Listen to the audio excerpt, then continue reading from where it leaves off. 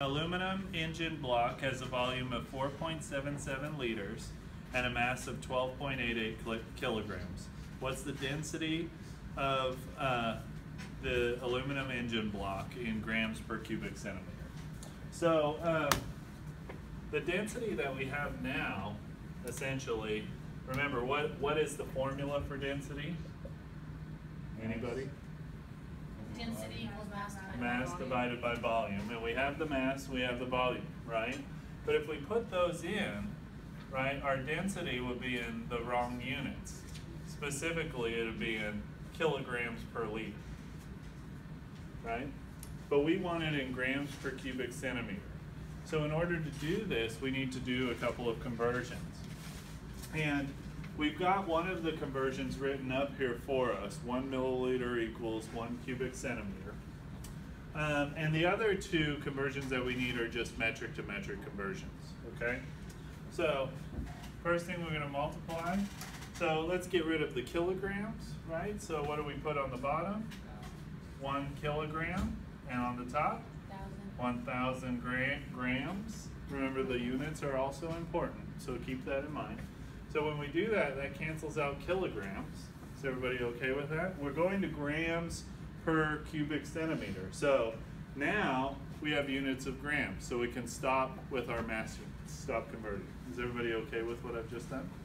Okay, so now we want to convert liters into cubic centimeters. But we don't have a direct conversion from liters to cubic centimeters, so we're going to have to convert liters to milliliters first. Is everybody cool with that? So we're going to use this metric to metric conversion that we've all memorized, right? 1 liter at the top, so we can cancel that out, and 1,000 milliliters at the bottom. So cancel, cancel, and that's grams per mil, right?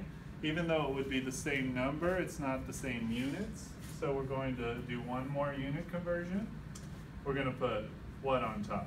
1 milliliter. 1 milliliter, very good. And 1 cubic centimeter on the bottom. Cancel and cancel. And notice our units now are in grams per cubic centimeter. Is everybody okay?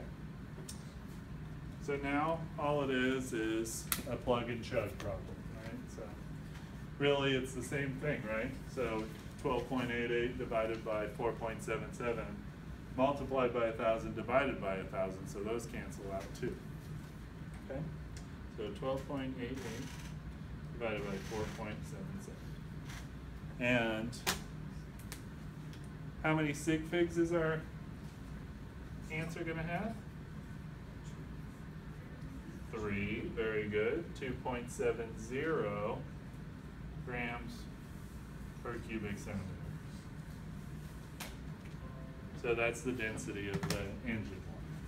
Okay? Any questions on that one?